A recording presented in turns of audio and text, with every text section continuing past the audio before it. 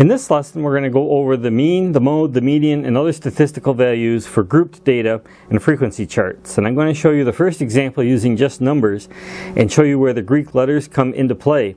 So by the second example, I'll ask the question using the Greek symbols and you'll know exactly what to do. If you haven't already, please take a second and subscribe to this channel. And thank you for watching. Let's begin now on MathCat. 3, 2, 1.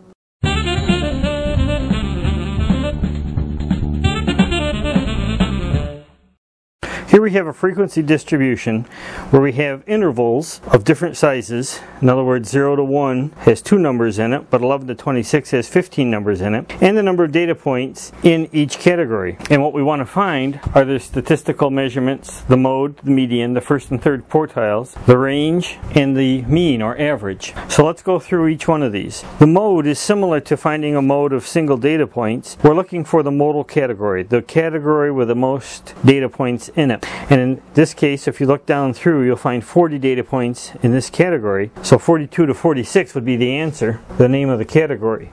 Now let's suppose there were two categories that had 40 in it. Let's say this one had 40 and this one had 40.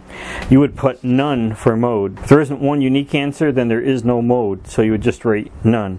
But in this case, there's only one, so we write down that range. The median.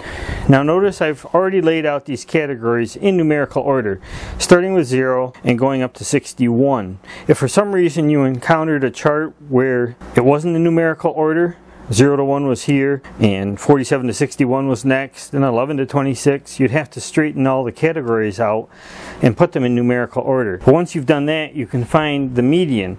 And we first need to know the total number of data points, and then we're going to look for the data point that's halfway. So the easiest way to find the total number of data points is to create another column called cumulative frequency. And in this column, as we go down, we're going to add up all the data points. So we're going to start with our 13 in the first category and add to it the 14 in the next category and write the sum here, 27. Then we're going to take our 27 and add the 30 and come up with 57. Take the 57 and add 12. Up to here we have 69 data points,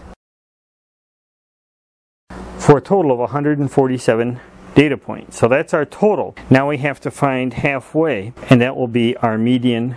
Now we have to find half, then we have to find half, then we have to find halfway, and that will be our median category. So the way we do that is we take the number of data points and add 1 to it and divide it by 2. So in this case we have 147 data points, add 1 and divide by 2. So that's 148 divided by 2, which is 74. So the 74th data point is the median, and now we have to find which category contains the 74th data point. So we use our cumulative frequency, and we're looking for the 74th data point. Well, there's 13 by the end of this category, and 27 by the end of this category, and 57 by the end of this category, and 69 by the end of this category, and here we have 80 by the end of this category. So the 74th data point is in this category. So it'd be 27 to 28. Now finding the first quartile is similar. We take our n plus 1, but this time divide it by 4 because we want 1/4 of the way instead of 1/2 of the way. So that's 147 total data points plus 1 divided by 4, which is 148 divided by 4. So our first quartile is the one that contains the 37th data point. So we look down our list. 27 ends here and 57 ends here. So the 37th data point is in this category, 7 to 10. The third quartile is found in a similar way, except this time we want 3/4 of the way, n plus 1, or 3/4 of 147 plus 1, which is 3/4 of 148, which is 111. So we want to know which category contains the 111th data point. And we'll look down our cumulative frequency list. 105 ends here, so the 111th data point would be in this category, 42 to 46. To find the range, it's usually just the largest number minus the smallest number. However, we're dealing with ranges within our categories. So our biggest number that we have is 61, and the smallest number we have is 0.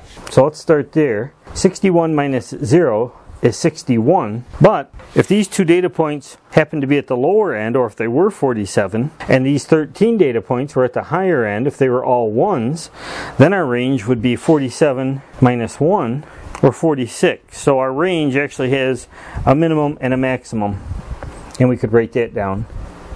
Now we have to find our average of all the data points. And the first thing we notice is that we don't know what the value is for these 13. Is it 0? Is it 1? We don't know the value of these 27 data points. It could be anywhere between 2 and 6. So the way we calculate the average in this case is we find the midpoint for each interval, multiply it by the number in that interval, and that gives us a value for each category, and then we take the average of those. So we need a couple of more columns. The first one is the midpoint column.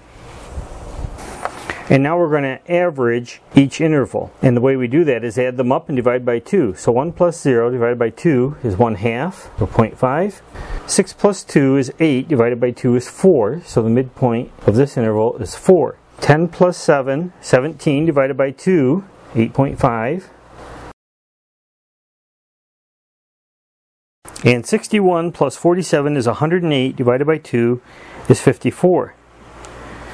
So in order to be careful not to use the cumulative frequency in the next step, I put a line through all these numbers. We want to now multiply the frequency times the midpoint to get a value for each category. So we're going to be multiplying, I'll put an F here and an X here. We're going to be multiplying F times X, the value for each category.